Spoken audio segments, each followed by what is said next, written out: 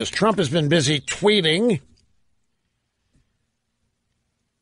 Last night, just before midnight, Trump, I authorized zero access to the White House. Actually turned down this author many times.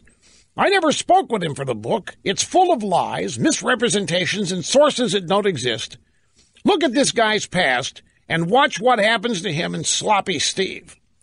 So, Bannon has now earned a Trumpian nickname. When that happens to you, that's not good. I mean, Crooked Hillary will always now forever be known as Crooked Hillary. To a certain extent, Lion Ted. I mean, he's always going to have that moniker. And now Sloppy Steve. And there's another reference to Sloppy Steve in another Trump tweet. And that's from this morning at 11:30. The Mercer family recently dumped the leaker known as Sloppy Steve Bannon. Smart. And then a Trump tweet also this morning, about an hour prior to that. Well, now that collusion with Russia is proving to be a total hoax, and the only collusion is with Hillary Clinton and the FBI, Russia, the fake news media, and this phony new book are hitting out at every new front imaginable. They should try winning an election. It's sad. So Trump is on the Twitter warpath over all this. I want to circle back here to the program yesterday. I made mention of the fact that I had heard a number of things and knew certain other things. And I decided yesterday, with the revelation of this book, to start repeating the things I had heard from a number of sources that I thought to be true, that I had not shared before. Some of it admittedly gossip, and I'm very uncomfortable trafficking in gossip. One of the things that I happened to mention yesterday was that everybody knows, or has known, that most of the leaking coming out of the White House has been Steve Bannon. You'd be stunned at the number of people who knew. Bannon was spending so much time with Maggie Haberman at the New York Times. He's spending a lot of time with people at the Politico. Well, everybody knew this. And I by no means was the only one saying it. But you wouldn't know that if you're watching Fox and Friends today, because apparently I'm the only guy who's made this public. I got an email today. You've been mentioned twice on Fox and Friends for calling Bannon the leaker. I said, so? Why me? I don't know. I'm just reporter. So I came in and snurdly mentioned, so what is it? You are the one with the most authority saying it. Oh, I said, come on. People have been printing this in their blogs all over for months. He said, they're not you. Still don't get it. We go to the audio sound bites. Fox and Friends, Brian Kilmeade today. By the way, Kilmeade has a new book out. I got a copy of it while I was away on vacation. I brought it in. It's on my desk at home. We'll find the name. It's about Andrew Jackson. We'll find the name of it here in a minute. One of my crack researchers, I'm sure, is now Googling Amazon trying to find the name of the Kilmeade book, and we'll have it. Anyway, Kilmeade and Ducey are speaking about my comments about Steve Bannon being a leaker, a source of leaks in the White House.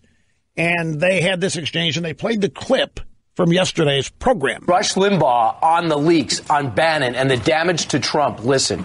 You know what? I'm going to tell you everything that I heard, all about Bannon's time in the White House. I'm just going to, some of it's real, some of it you might call gossip. The thing that I think everybody believes and that everybody knows is that most of the leaking that was coming out of the Trump White House was Steve Bannon. Over half of it. And that's what Don Jr. and Jared, well, Don Jr.'s comments primarily, that's what they're referring to. And I have that on almost unassailable authority. And then he went to a commercial. I recognize that music. I think what the president has learned with this book coming out is in Washington, D.C., you hire some of the professional people who've been in Washington for years. There is absolutely zero loyalty. All right. Now, that comment by Ducey is going to spawn an entire theme here on this program. I'm not going to go wall to wall with it, but I'm going to keep building on this theme that's developed after this book here, that Trump's a moron, that everybody thinks he's a moron, that 100% of the people around him think he's a child. I'm going to share some personal experiences. I'm going to blow this out of the water. This is just patently absurd. I mean, this is panic level absurd. This is beyond the pale absurd. This is so outrageous and insane. I mean, there's no effort to even moderate this. No effort to even temper this. I mean, it's as extreme as anything. 100% of the people in the White House who work with Trump think. That's absurd. Andrew Jackson and the Battle of New Orleans. That's the battle that shaped America's destiny. It's Brian Kilmeade's book. Got a really pretty red cover there. You can't miss it. Andrew Jackson, the Battle of New Orleans. Okay, so Ducey says, I think, well, you see, they use me there. I mean, they could have used anybody. So I don't know. No. I'm not complaining. I'm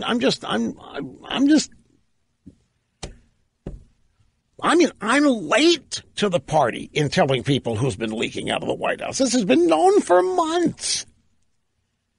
And it doesn't get printed till I say it. All right. But Ducey says, I think what the president has learned with this book coming out, you hire some of the professional people who've been in Washington for years, there's absolutely zero loyalty. He's talking about people like Reince Priebus and any of the others who have ties to the establishment in Washington, either party. And that would be a lot of people on Trump's team, not everybody. And Ducey's point is that Trump is probably learning here that he should have kept his own people from his private life and moved them in with him once he got to Washington because he knew he could trust them. But I know what happened here. I know exactly what happened. Trump wanted... Fit in is the wrong term. Trump's respectful. And he's also of the belief that if you need something done, that you go out and hire people who know how to do it, the experts and so forth. And in his circle, there aren't any experts of people working in Washington. They are already in Washington. And I'll tell you, I can relate to this. I'm going to take you back. Trump, what Ducey is saying is probably true, that Trump is learning that he made some bad hires here.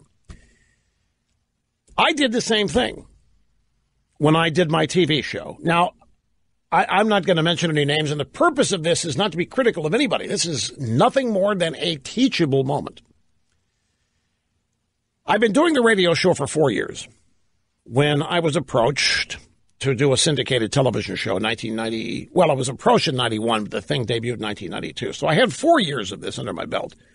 And I had 4 years' experience in dealing with the problems that generated by controversy. They're absurd problems, but they exist, and we had to find ways around that to grow the business. So when the TV people came calling, they were nobody that had any experience with me on the radio show. They were totally TV people. I deferred to them because these people had all kinds of successful TV shows on the air, and I hadn't done TV. So I said, okay, you guys know what you're doing, and I will invest in you to go out and do it. I'm talking the business side of things.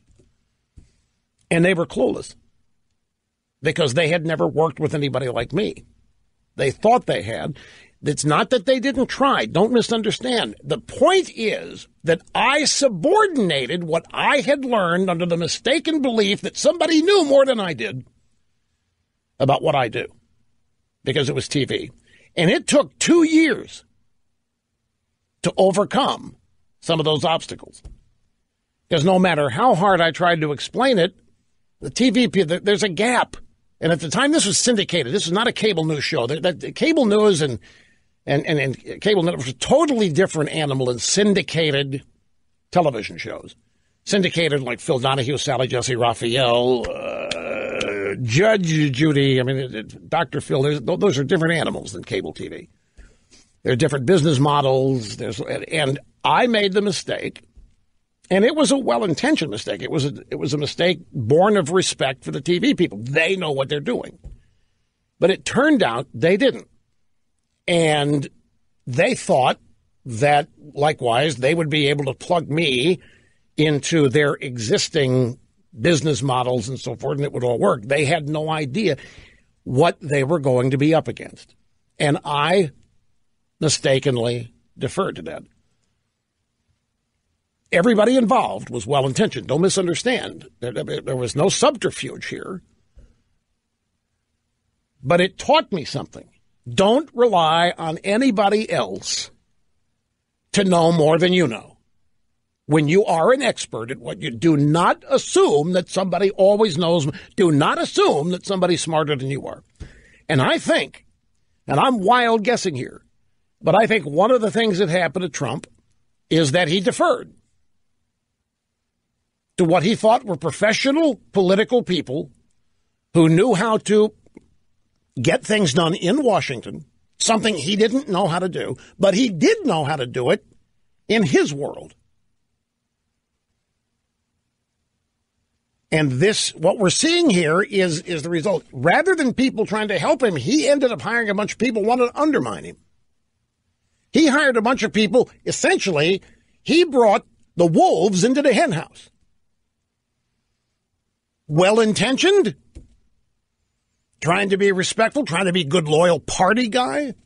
Reince Priebus, RNC chairman. Priebus was also leaking, I'm told. So I think Ducey's comment may be more on point than even Ducey knows. And Ducey's a bright guy.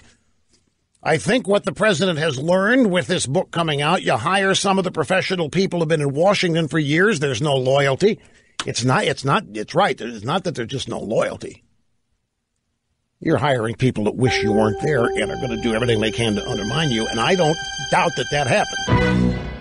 All right, here's Ainsley Earhart. This is the follow-up Fox News segment after they have aired the clip of yesterday's program where I identified Bannon as one of the primary leakers. I didn't identify. I mean, look, I'm not going to make a big deal out of this, but let's just say I was shocked when I was the one cited. What, nobody else had the guts to be used? Is that it? Anyway, so the segment continued. Ainsley Earhart then turned to the White House press secretary, Sarah Huckabee Sanders. This morning we had Rush Limbaugh saying in a soundbite from his radio show yesterday that Steve Bannon was the leaker in the White House. Is there truth to that?